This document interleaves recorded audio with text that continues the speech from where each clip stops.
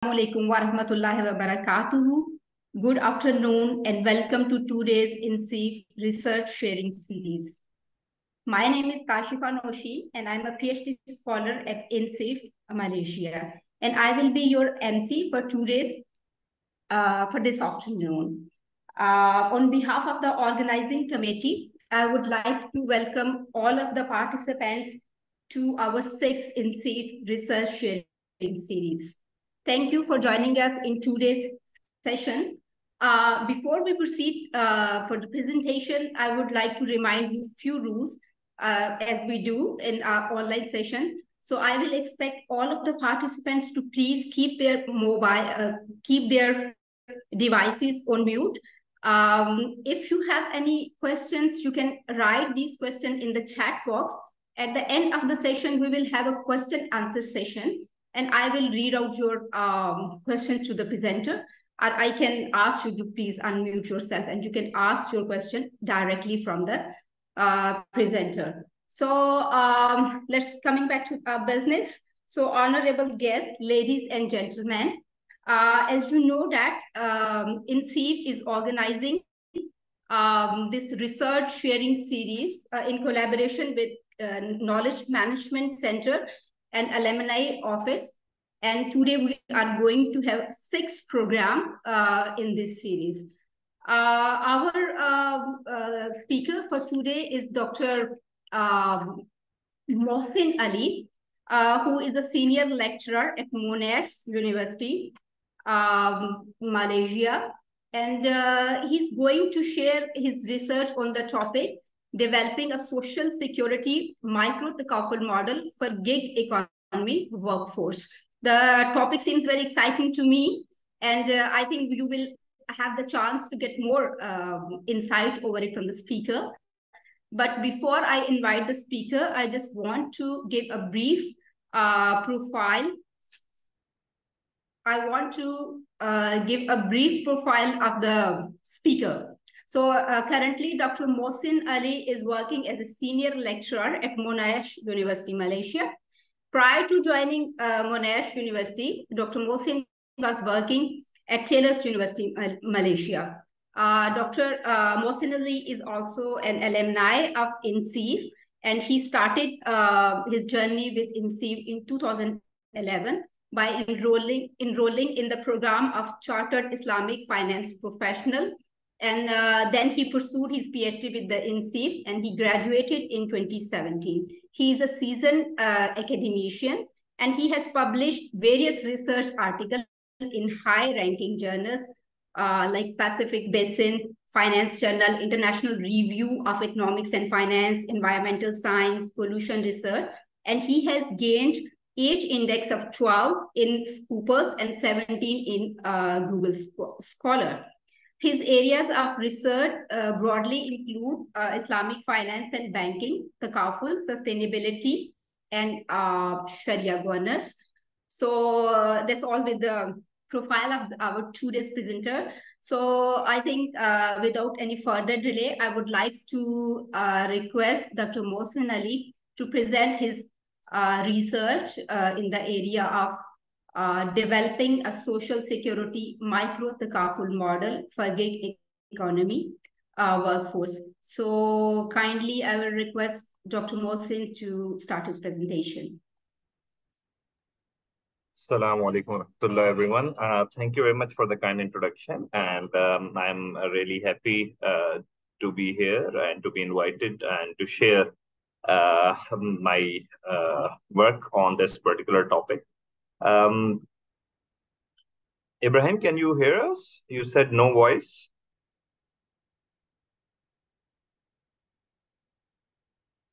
I hope you can hear us. Yeah, okay. So basically, let me briefly discuss about myself and before going into the presentation. So this research is basically project which was financed by the FRGS grant. If you guys are aware of, especially if there is any academician in the audience, you might know about this prestigious grant, which is I'm highlighting here. The FRGS grant. So this grant is basically every year you have to apply, and you need to have a fundamental topic where you are looking at some fundamental issues or developing a fundamental model. Basically, I don't work on fundamental research. Okay, so why I'm mentioning this, because I see a lot of PhD students in the audience. So a lot of time, your strength might not be the topic you are working on. So it does not matter at all. What matters is that how do you get sport about the topic, whatever tools and techniques you need to use in this particular research. So how do how can you conduct that? So for that purpose, it doesn't matter really that, of course, it needs to be linked with your area of research, but it does not need to be strictly in, you should not be rigid as a researcher. So I have a PhD in Islamic finance, as you guys know, but I mostly work on bank data and bank related problems. But this is one problem which I have been thinking a lot, because quite a few of my friends have faced a lot of issues who work in this gig economy. I'll discuss what is gig economy, what does the word gig means as we'll go along. So that was the background of this topic. So I generally don't work much on Takaful. And secondly, as it is based on primary data, and I generally don't work on primary data research. So for that purpose, I would need a team, which has required prereq knowledge of the method and technique which I wanted to use. So for that specific purpose, I created this team. So few names might be familiar to you, like Prof. Behroom and Professor Ziad. Both of them, are very well-renowned scholars in the area of Islamic finance. They have their own expertise. Ziad, mostly from Sharia point of view, and Prof. Behroom from methodological as well as, economic point of view, right? So these what you call besides them, I had a RA, so I always write my RA's name on my paper. So Cheng Yenwen was my RA, and Qasim Ali Nisar is like expert in qualitative research, mostly survey based research. I should not call it qualitative; it's survey based research. And then Professor Hafiz is also like me, works on secondary. So this is the team which I worked on. Very experienced researchers, with different types of backgrounds which I needed for this particular project. Okay, so this was introduction of my team, and the sponsor of this project was the Ministry of Higher Education and the grant which I have under. So let us start with discussing this. What is gig economy? So gig economy, if you see the word gig, it got originated from, from musicians. Basically, they used to have gigs, where they need to perform at different functions, at different events. So that word they would use, that I have a gig in the evening at that train station, for instance. So this word was adopted from there. That is the origination of the word gig. Now, when we use the word gig economy, it refers to labor markets that are short term, mean your contracts are short term, occasional, on demand, and mostly task based. So it is based on demand. It is not a permanent job. It's not a long term job. It's based on certain projects. So that is what a gig economy refers to. So this particular task could be of 1 minute, could be of 10 minutes, could be of 20 minutes work, could be of 1 hour work, could be of a year's work as well. Okay. After the 2008 global financial crisis, a lot of cost cutting happened, and which basically impacted the labor market as well, especially in the Western economies. So if you look at the life cycle of any concept, most of the concepts, most of the products basically get developed in the developed market, and slowly they move to the developing countries, which adopt that concept, which adopt those technologies. Another thing which happened on side by side after 2008 was the advancement in technology. So people were not getting the longer contracts. They were looking at more than one types of jobs, and different gig based technologies or applications or platforms help them gaining that. When we talk about the gig economy, so short-term and on-demand jobs are not new phenomena. It's an old phenomena. Like we have been having home cleaners for a long time. We have been having agency workers, mini cab drivers. So they are all freelancers, right? So it's not something very new, right, in that sense. But with the advent of technology, a lot of different things have happened. So this word basically overlaps with freelancer, independent workers, non-traditional workers, self-employed, and contingent workers. So these are the different works which are also used for this particular gig economy. Another thing which I wanted to mention earlier as well, that what I'm going to cover is not one paper as it was advertised. I wanted to cover two papers, and I summarized two papers in this presentation because only then you would be able to relate with a lot of things.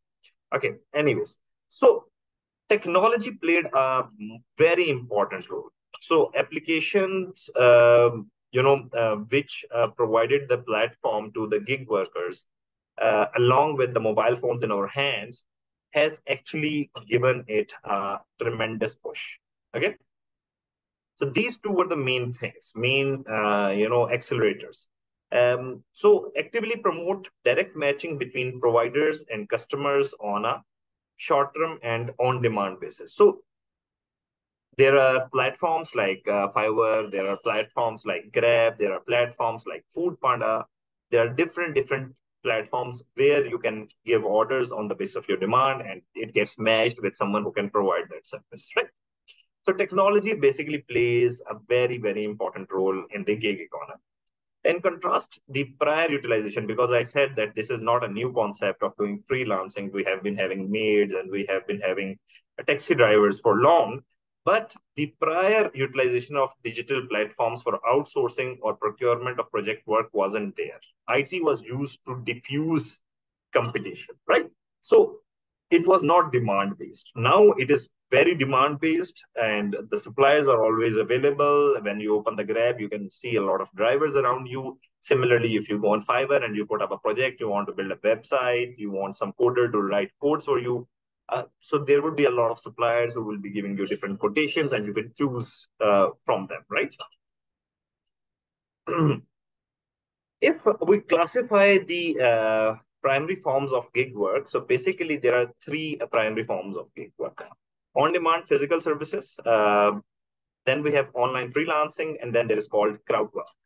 So these are the three different types of what you call gig work. On-demand physical services type of work is physical. For instance, you need a nurse at home for some elderly, so that's a physical service, right?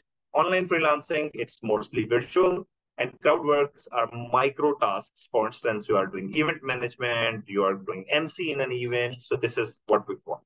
Location, as we can see, it can be on location, like offline, physical, or it can be online. For the online freelancing and crowd work is online. Task division, it's low. At a physical service, online freelancing, it's moderate. Crowd work, it could be high.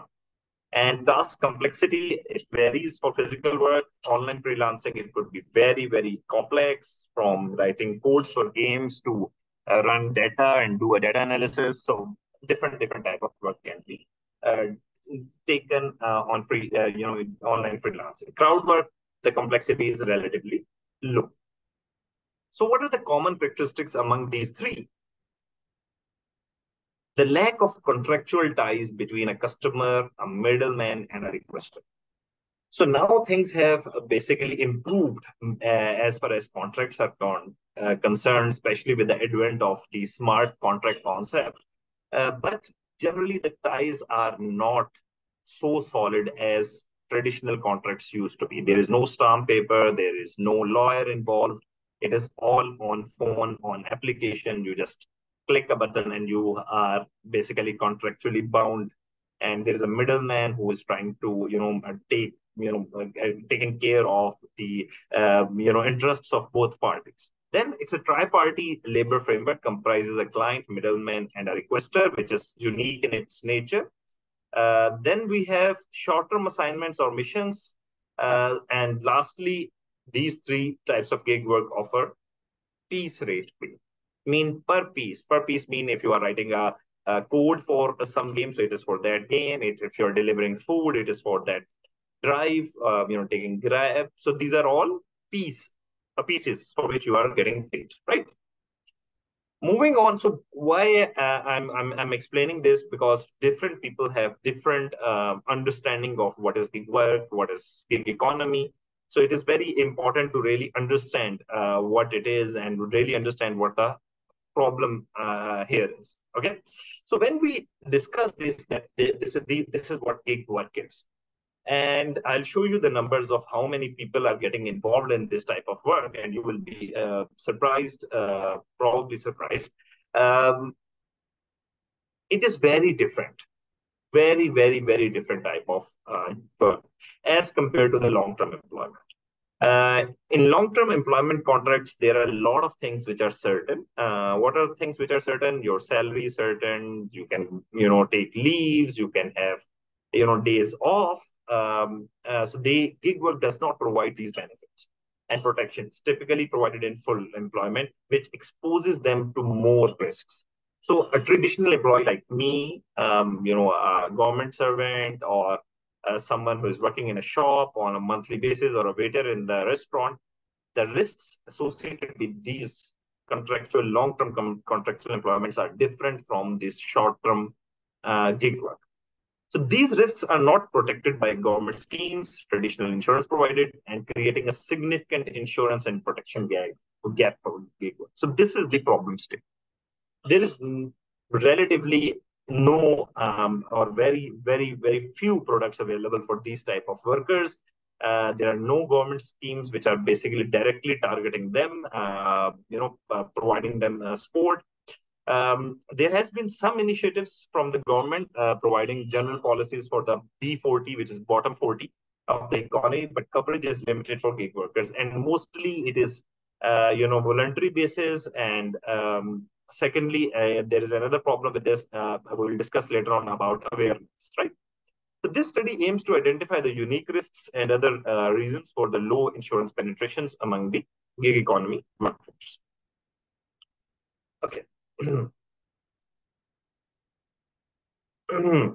So the gig economy leaves a significant insurance and protection gap for workers. So there is right now, if you go to any insurance company, they will provide you ready-made products. Gig economy or gig workers need tailor-made products. They need tailor-made models. Okay, so current insurance industry does not provide them any solution. Micro-Takaful provides a solution by covering unique risks and reducing the burden on the government. So what solution we are going to provide using Micro-Takaful model is something which can help covering unique risks, taking into considerations all the aspects which we have found in our research, and provide a doable, feasible solution. The research constructs a viable social security Micro-Takaful model for the gig economy workforce, and the Micro-Takaful model aligns with the 12th Malaysian Plan and SDGs by providing affordable health, enhancing public safety and security, improving digital economy, increasing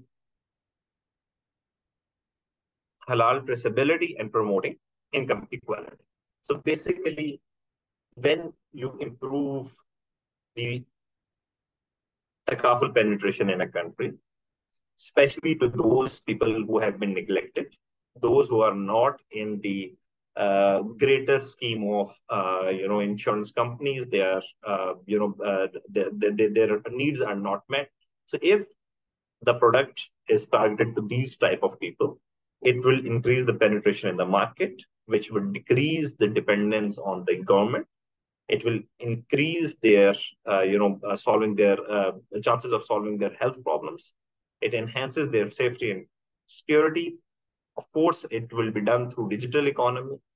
halal traceability will improve, and of course, the income equality will get promoted. So basically, that is where we see that this model can help. Moving on. Excuse me. Okay, so protection of gig workers, what are the different risks? You might be thinking, what are the different risks which they are facing? So first of all, from health point of view, there are a lot of physical risks which a normal Grab or delivery boy is driver or delivery boy is facing as compared to any sort of permanent job guy, right? Nowadays, the companies like Grab, InDriver, they are providing some sort of insurance to their drivers, but still it is not enough to take into consideration of their overall physical health. Okay, when I say overall physical health means when someone is going to drive for 8 hours, 10 hours a day, accident is not the only thing he needs to be insured about. He needs to be insured about if he is having back pain. He would not be able to drive tomorrow, and what will happen to his income for tomorrow. So there is no income which is covered by the insurance companies, right? Similarly, a lot of good work is done on laptops, right? People spend hours and hours. Studies have found that it has increased the mental health issues among especially among the IT workers who are gig workers working at home. The light is not nice. They don't have awareness of how long they should sit and how long they should not sit. Plus, the culture in the IT world, especially in the gig world, the freelancing world, is to work for longer hours, work in nights, their sleeps are disturbed and all that. So it causes mental issues. There have been no direct insurance product to cover these type of mental problems which are directly linked with the gig work, physical problems which are directly linked with the gig work, right? Traditional jobs do not have, they would have some sort of physical issues, definitely. But if you talk about factories where people are working and they have physical constraints or physical risks, most of the times factories cover those risks, right? As far as mental health is concerned, in a 9 to 5 job, you have a choice to work only for 9 to 5, right? Here in a gig work environment, because your job is not secure, people feel unsecure. Whatever work they get, they overcommit, right? Because their income is not guaranteed, right? So that is where they are feeling a lot of mental health issues as well, because of the nature of the job of gig workers. So income of gig workers is directly linked with these risks, which are mental health issues and physical health issues. So is there any takaful for their income as well? So would the income be covered if a Grab driver would not be able to work due to a genuine physical or mental health issue? So we are looking at these risks as, right? So we wanted to provide a flexible model because as far as income is concerned, keep in mind that the income of gig workers is not constant. Their income is variable. So unlike traditional insurance products where you have to pay premium every month or every year, in gig workers cannot afford to pay that. They can only pay when they earn, right? So we need to have a flexible model which accepts premium or the payments for the takaful product at flexible basis. And then awareness among the gig workers about the risks they are taking due to gig work, and the need of insurance is also something which is of an important concern, right? Moving on, if we talk about literature, Patel 2007 argues that insurance is not just a felt need, but a real need for the poor. So why we are using the word poor is that gig work is not only for poor. Rather, if we talk about the income being generated by gig work, maybe the percentage of income is more inclined towards the rich people who can afford to have better tools and equipments to do gig work. But since for this particular project, we are more concerned about those gig workers who fall in the B40 category. And there are a lot in Malaysia. I'll show you some numbers in a while. Brown 2001 suggests that exposure is not necessarily the only reason for demand for insurance. Exposure means how much you are exposed to different risks, as affordability and awareness are also important. So Brown says, on top of the exposure, the risks, there are two other factors, which is affordability and awareness. Studies show that the gig economy workforce is growing and consists of young workers who may be less aware of their exposures and risks. So there are different people who might not be, that's why awareness is a big concern as well. Then if we talk about income-related risks are prevalent for gig workers, including wage theft, lack of workers' compensation, and no income replacement or unemployment insurance. As I was mentioning, there is no takaful for their unemployment. There is no income replacement if they cannot do some work due to some health issues, due to some matter, they would not be get paid. There is, and because the contractual contracts are not as solid as traditional contracts are, excuse me. So there are a lot of instances of lack of workers' compensation as well. Both offline and online gig work are prone to health and safety hazards with little regulatory framework to prevent. So the problem from regulatory side is also there that there have not been enough regulations for gig workers. There is a reason why there are not enough, because there is no standardization of pay. Different people do gig work differently, and there are different type of gigs. Microinsurance needs for the gig economy workforce primarily include coverage of basic healthcare cost, death of the main family breadwinner, and property loss. So this has been currently whatever microinsurances are provided. When we talk about gig economy in Malaysia, it's growing very fastly, especially after COVID-19. So before COVID-19, the percentages were around 20 to 30% growth rate I'm talking about. In COVID-19, a lot of people lost jobs because of, the lockdowns, movement constraints. Many people from M40 had to move to B40. For those who are foreigners and are not aware of these terms, M40 means middle 40% of Malaysian population, and B40 means bottom 40% of Malaysian economy or Malaysian population, and T40 is T20. The remaining T20 is the top 20. So with the advent of technology, so during COVID, we have moved to Zoom meetings, we have moved to different, platforms, different applications came into existence. So it helped the growth even more. In 2021 figures, there were 4 million freelancing individuals in Malaysia. How much is the population of Malaysia? Above 32 million. So at least 4 million. 4 million means 1/8 of the Malaysian population is involved. And they are registered as freelancers. According to 2019 EPF investigation, around 40% of Malaysian workers will be self-employed within the next 5 years, means 2024. Next year, by next year, the study, they suspected that around 40% of the Malaysians would be self-employed. There was a policy note called Digital Malaysia 2012, which basically helped, so it's very closely linked with that as well, to promote micro-sourcing for B40s, to help them get micro works, which can help increase their income levels. So Digital Malaysia 2012 has basically been accelerated through COVID-19 as well. And if we see the Malaysian 12 plan, it also talks about digitalization of different services and how B40s can be indulged into that. In 2015, there came a policy document by Ministry of Higher Education. So entrepreneurial minds were capable of acting as job creators. So that is what they want to create. So they want to create those people who can create jobs, right? So entrepreneurial mindset.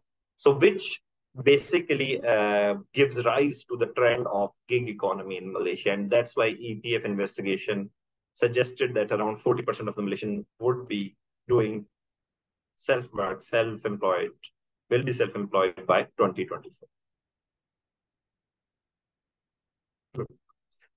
As far as this study is concerned, what I'm going to show you now is, sorry, my throat is really bad. Just give me a second, I'll get a glass of water. Huh?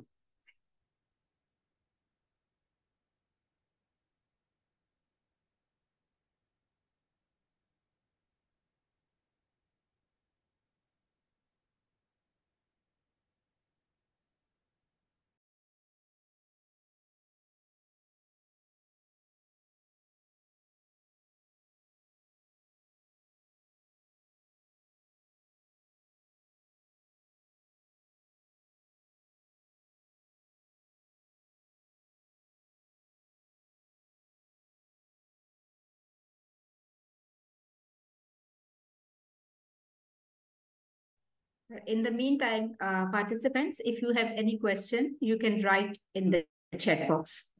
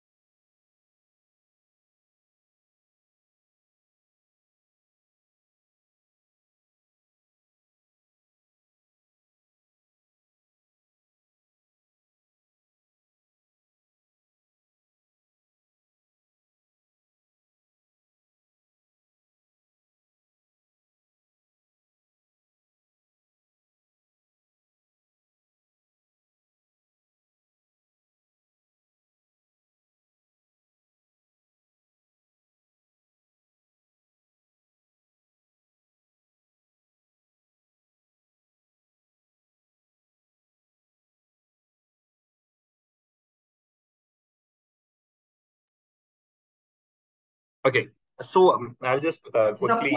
We have a question in the chat box. If you like to take, I have read the question, but I'll respond to it because I have to show the model first, and then I'll respond to that. Okay, don't worry, I'll respond to that in that end, right? Okay, I've seen the question, and please keep writing the questions. I'll respond to all of them at the end, right? Okay. So quickly, basically, as far as the methodology is concerned, so we have employed, quantitative method as well as some qualitative approach for developing the model. Quantitative method is specifically to look at the different types of risks, which are linked with, what you call protection, why people do not take protection, what are the reasons people don't take protection, and increasing those things, how can that help in, enhancing the protection, right? So these are the, so here we see, we have done a survey on 374 respondents from different states of Malaysia. And we have employed the model called partial least square structural equation modeling and a multivariate statistical analysis approach, which facilitates the theory building and testing and different type of relationships. So this was the basic model which we used, that how awareness, loss exposure, and financial capacity impact the protection. When we talk about awareness, how much people are aware of their need of insurance. Loss exposure is what are the different risks they are exposed to. So the level of loss exposure, and the financial capacity, whether they can afford the protection or not, right? So this is a very basic, not basic, summarized table of all these three. So what we found is that awareness, loss exposure, and financial capacity, all three support the decision. Means in improving these three, or when the awareness increases, people go for protection. When the risks increases, they go for protection, and when their affordability increases, they go for protection, right? This is the model. If you can see if you are aware of how the structural equation modeling works. So if you can see our dependent variable, which is protection, is here. And we have three main IVs, which is loss exposure, awareness, and financial capacity. Financial capacity is further, measured by the ability to manage money, planning ahead, choosing financial products, and staying informed. So these were the different variables. So this is what we got from literature. We developed a whole questionnaire based on 5 Likert scale, and we asked the questions, and we gave this from strongly agree to strongly disagree. And so here we can see different coefficients, and we can see what type of relationship we can make out from here. So all three variables seem to be significant and very important for the protection work, right? So this was one part of the study to really analyze what is the reason why these gig workers are not taking the what you call the conventional insurance or Takaful products. Besides the close-ended questions, we also asked some open-ended questions to seek their opinion on different things, to look at what are the different types of risks they are engaged with, so which we have documented in our report. So all these three, awareness, loss exposure, over three hypotheses, all three were supported, and we found them to be very, very important for this. So I won't spend much time on this. I want to show you the model. So this is the model which we thought. Here it is, a basic model, because there is an actuarial model which I want to work on, for which I need some more funding as well to work on that, especially with respect to analyzing the risks. But currently, to solve the problems of flexible income, this flexible, not variable income, to solve the problem of different types of risks associated with their mental and physical health, and the problem of the breadwinner losing their limb, or lost their life, so how it affects the whole family. So basically covering these main risks. So if you look at this Takaful model, we have participants. Participants are basically gig workers. We need some government support. Government gives a separate budget for B4, right? Some of that, if it gets channeled through this what you call this model, the micro insurance product. So we need this subsidy fund to basically cover the risks associated with this, right? Because you see, when the risks increase, it's a basic finance principle. In actuarial science, we basically go in detail and look at the different sales mix of this particular model and look at the different risks and try to price. The gig work cannot be standardized. So different types of risks need to be priced separately, right? So most of the times the risks are so high that the premium or the contribution needs to be very high as well. That's where government subsidy is very important. The reason being, why should government subsidize this, is that if they don't subsidize, the risk is bound to happen, right? There is a percentage of risk. There is a percentage of chance. There's a chance of occurrence of an event, right? If that event happens, the person will be burdened on the government. And that could be very difficult to manage for the government. Instead, if it could be channeled through a proper channel, which is micro insurance product, then the subsidy fund could help a lot. Then we have donations, works, and grants fund, which is a charitable trust fund, which we will have linked with the main Takaful product, where main Takaful company, because they always have this work and grants and donations. If you look at any Takaful company, so if this model is adopted by a Takaful company, that those donations, bucks, and grants which they channel out, and they are not sure whether they have been used properly or not, it can be used in a proper way to certain type of customers, which basically fall under B40 category, right? So from this initial expenses and Dr. Mohsin, just to interrupt you, if you don't mind, may I ask a question? Who is this? I'm Kashifa. Kashfa, if you can I'm just concluding quickly. Okay, then I'll take the question. Okay, because let me just finish this, and then I'll quickly take the question. Okay, because this is, I think, second last slide, and next one is the last slide. Okay, sorry, Kashfa. Okay, So, and then there is a contribution from the participants. There is a cooperative common pool, which we have here, which will have whatever is taken from subsidy fund, a charitable fund, whatever is the surplus, it will move to this cooperative common pool.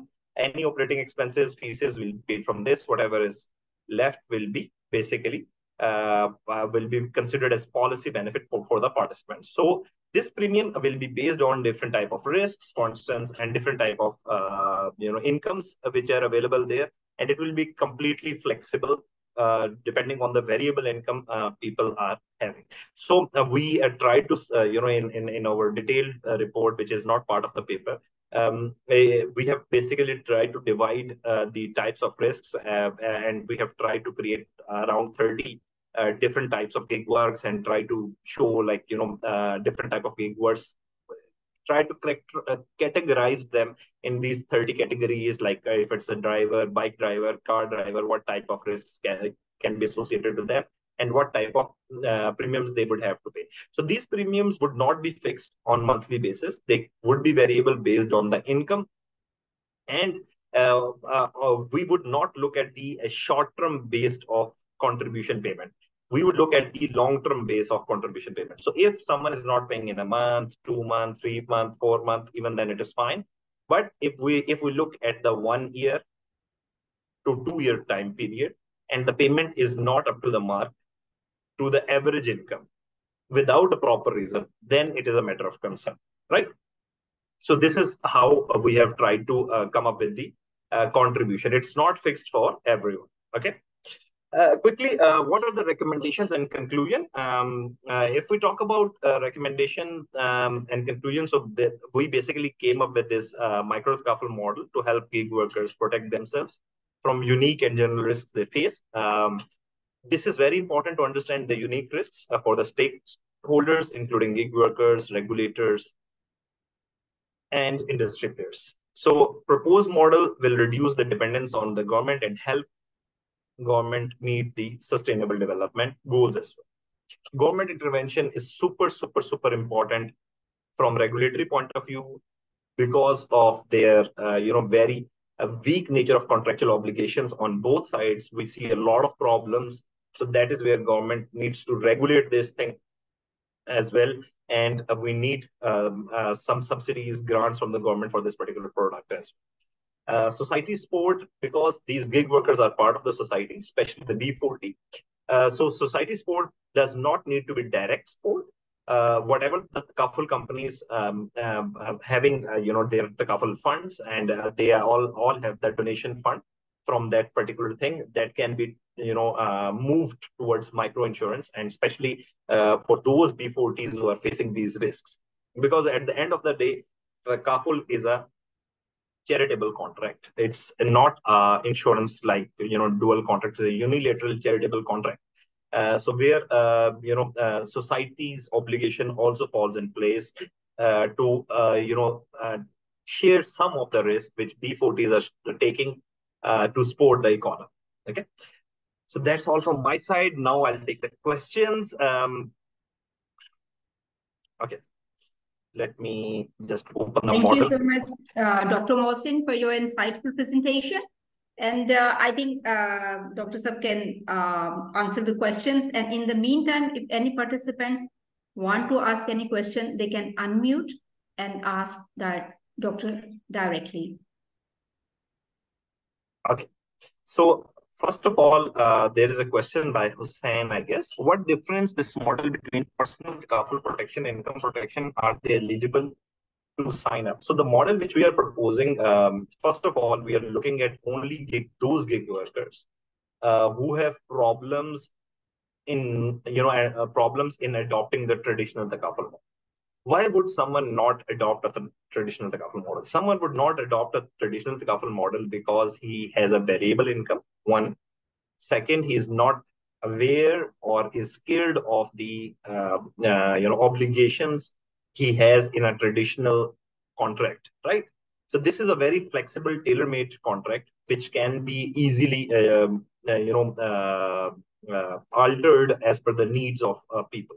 So all the gig workers which are from B40 category who cannot take who are not able to take the traditional Takaful products or their risks. One of the major reason even that traditional Takaful companies do not take these customers because the risks associated with their works, which is required to be covered, these Takaful companies are not willing to take that, or they are asking for a very high premium for this particular case. Okay.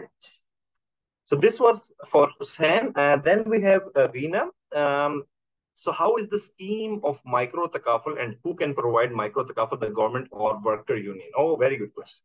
So it can be government who takes an initiative and provides this type of scheme. Government has come up with the SOXO plan. So micro insurance can be, developed. But for that, there is a lot of work needs to be done to basically look at the different categories of the gig work and then analyze their risks and set the premium accordingly.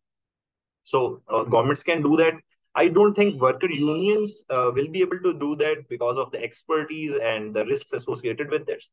I think the normal Takaful companies can have their own micro insurance products or micro Takaful products where it is linked with them, or there could be a separate micro Takaful company. What I'm trying to pitch is to traditional Takaful companies to have their micro Takaful business as well, so that their donation fund can be linked with the micro Takaful product as well. So government can do as well as the Takaful companies. Worker unions, I don't think they would have a capacity to cover those risks, which we are trying to cover. They are already covering the risks which are related to accidents, like Grab is covering for their drivers, but they are mostly linked with only the accidents, not looking at the other types of risk associated with that specific job. Okay. Yeah, Kashwar, now what was your question? Sorry.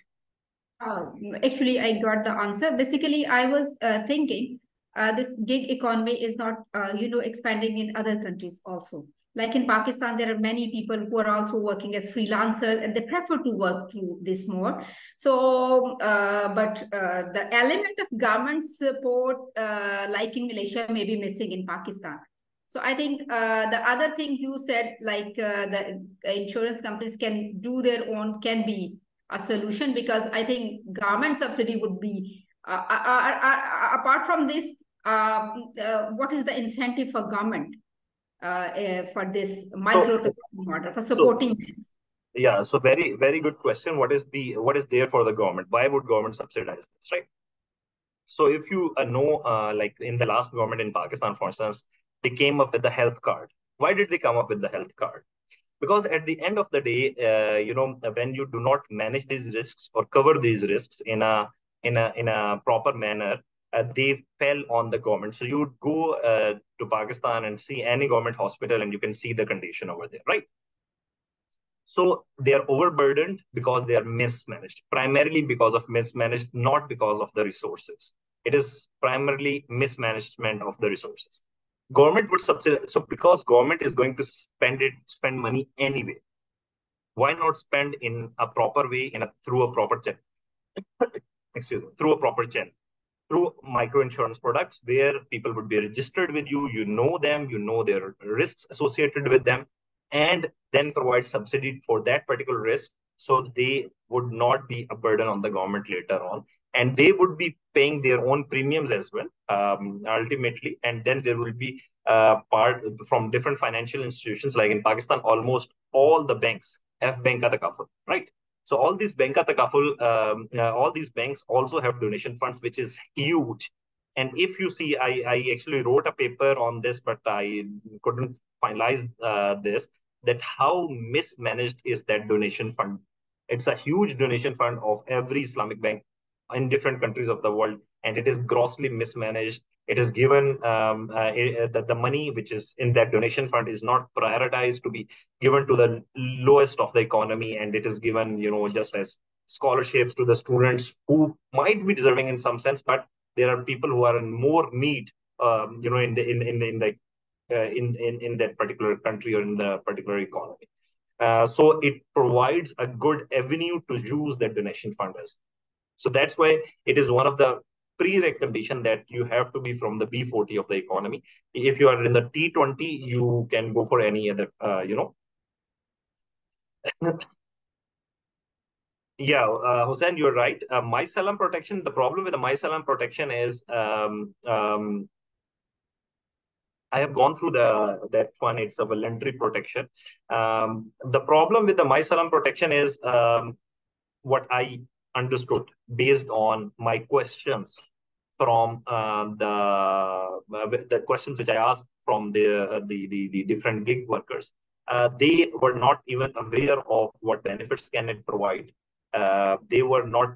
Yeah, they were thinking that it's not something very serious. It's not marketed properly. It's a voluntary scheme. And there are, if I'm not mistaken, the what you call the coverage is not, the coverage with respect to the income part of this, that what the income replacement part of this is not provided over there. So these are some things. So my salam can take it as a definitely as an additional feature. Definitely that could be one way. Yeah, there is another question. Are micro farmers included in the gig economy? Yeah, as far as my understanding is concerned, actually, when we talk about gig economy in the modern scheme of things, it is basically on-demand based work, right? So micro farmers generally do not provide on-demand based work.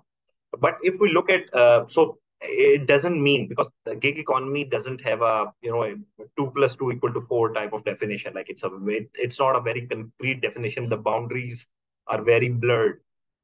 So um, the micro farmers also have unique types of risks, which bigger farmers do not have. They do not have diversification. They do not have. But I didn't think about it. And now, since you have asked about these micro farmers, I personally would count them in the gig economy as well. Though, strictly speaking, from the own demand point of view, which is one of the main characteristic of the gig work, they don't fall in that category. But from the protection point of view, because our main objective is not to serve only to the gig economy. Again, this is one part of the economy which is suffering. So that's why we took it. But micro farmers can be included, and the Micro-Takaful can be provided to them.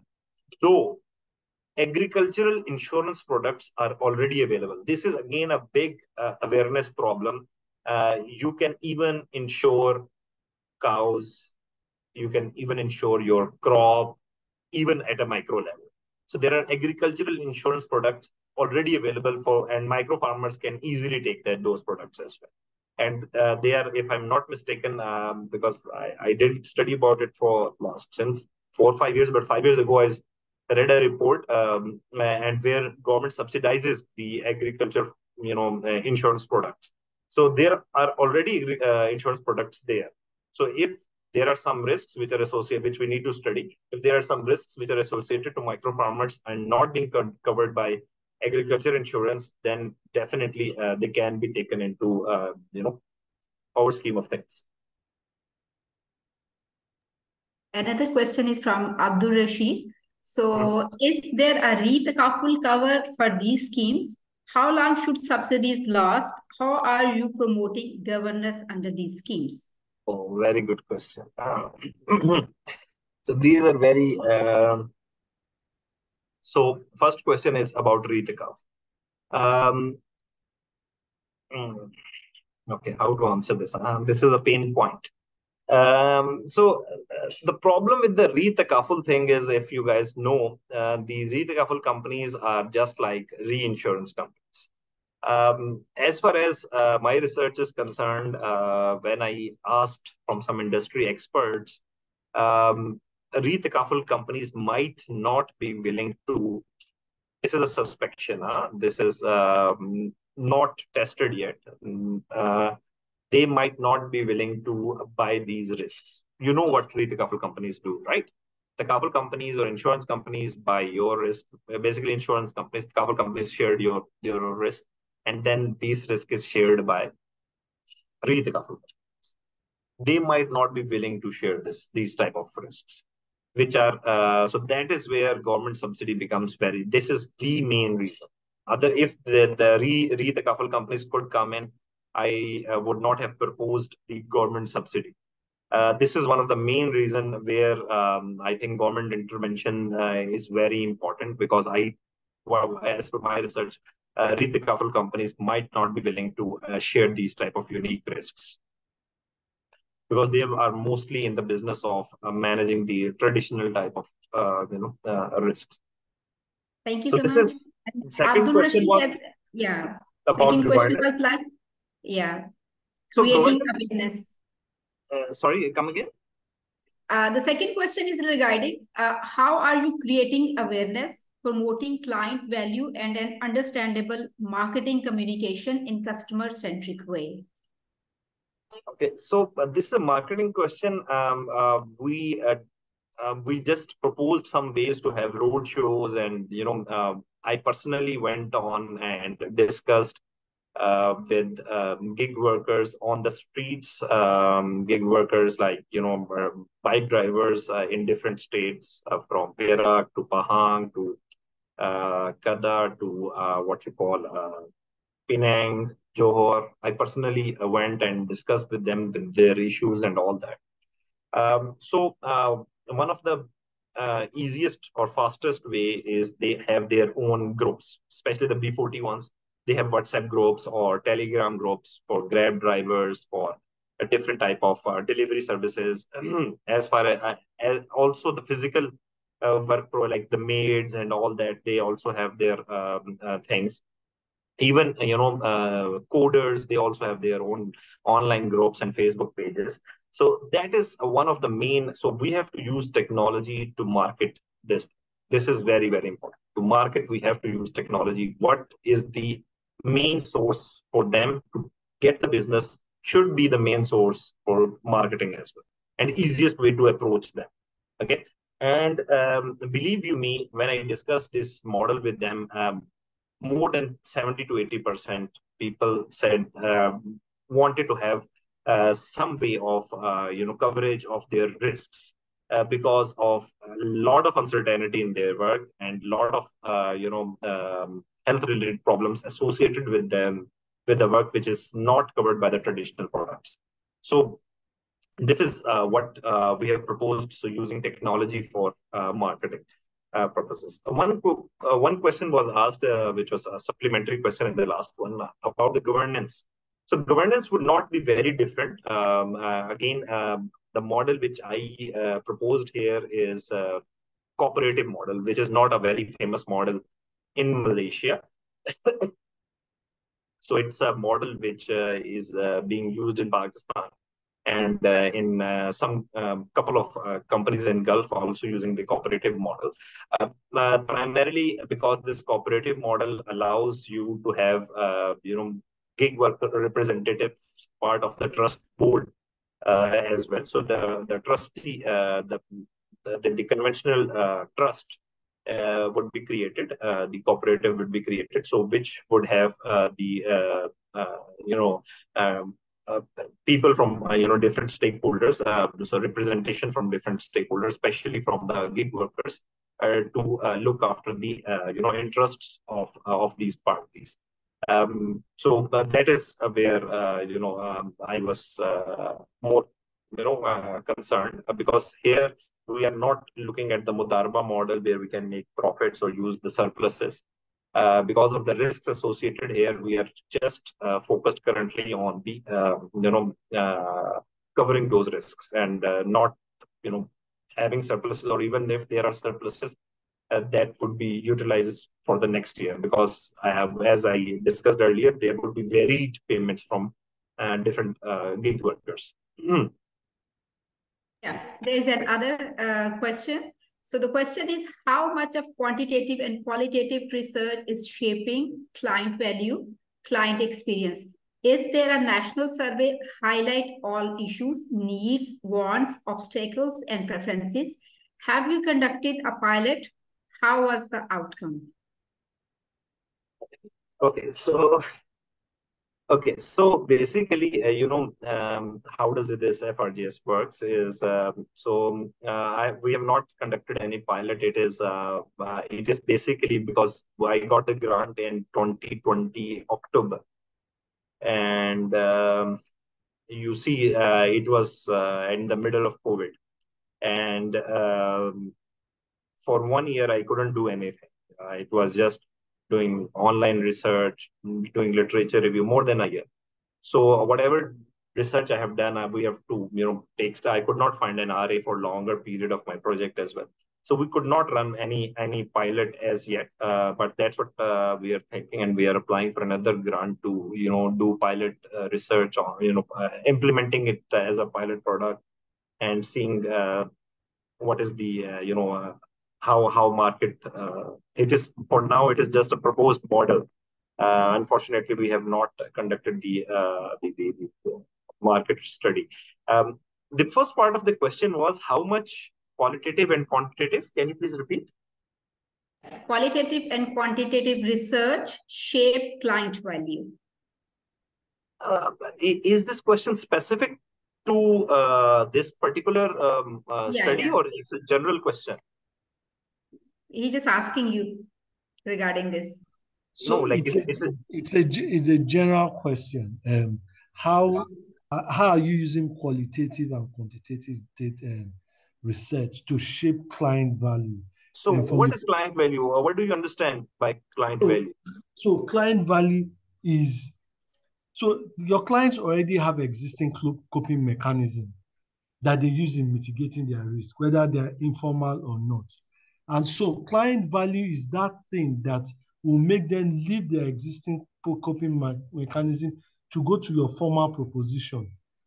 So they see it as responsive. There is no existing formal or informal mechanism. So, for example, they see it as very responsive. They see it as simple. They see it as appropriate, attending to their priority needs. And they see it as a product that takes into consideration their nuances. So, for example, if you are Muslim, you know that the burial is immediate. And so you can receive, in place of a death certificate, a note from the imam. So things like that, if the person died in a village and at home. So that's what I mean by client value. So for me, what client value basically means is that whether we are providing any value addition to the gig workers, right? So gig workers is the target market. So whether we are providing any value addition in terms of managing their risk. For that purpose, very purpose, we have conducted the survey, which is considered, people think it's a qualitative research. No, it's not a qualitative, it's a quantitative. So the data which we collect from the survey is basically a quantitative research to understand what are the risks associated with them, to understand what are the problems they are facing and what is stopping them to get into the formal Takaful products, right? So by solving these things, I think we can add value to the proposition, and that is our main purpose. How much when we use the word how much, it's a percentage term, that how much of the qualitative and quantitative. So I cannot give you the percentage on this, that how much of this is this and how much is this of that. But that is how we use the research. So the tools are just a medium to understand the problems. And the qualitative research is mostly used to come up with this. We have conducted a lot of interviews with the industry experts, seeing what are the intricacies in the industry, why traditional industry is not looking at this big market. So only then we look at the different problems being faced by them and then come up with this thing. So qualitative methods, unfortunately, are not taught at INCEIF as well. Even the quantitative are mostly empirical, and they are not survey based, which we study. So that is also my main area. I do more empirical studies and not these type of studies. So I think that is my response, if it makes any sense to you. Okay, thank you, Dr. Mohsin. If any of the participants are left with any question, we can take one more question because I think we have reached to the end of the today's session. So if anyone has any question. Okay, it seems that we have come to the conclusion of our today's session. I will request all the participants to just turn on their camera for a quick photo session. Thank you so much. Thank you so much, Dr. Mohsin Ali. And I would like to thank all the participants who have made this session really an interactive session. And I hope to see you soon, inshallah, with the next INCEIF Research Sharing Series. Till then, thank you and assalamu alaikum wa rahmatullahi wa barakatuh. Just one thing. I am grateful for inviting me and sharing this session with the students. I see mostly students, and which makes me more interested. So I would discuss with Brother Hanif. I would love to come on campus, and because most of you, I'm sure, doing quantitative study. And I think it would be more helpful if we can I'll suggest a topic on sustainability. So we can, it'll help students a lot with respect to their, especially PhD research. So somewhere in next year, we can plan that early next year. So I would love to come again and meet all of you. Thank you very much. Thanks for the opportunity again, Brother. Thank you so much, Dr. Mohsin Ali. And thank you all the participants once again. Thank you so much.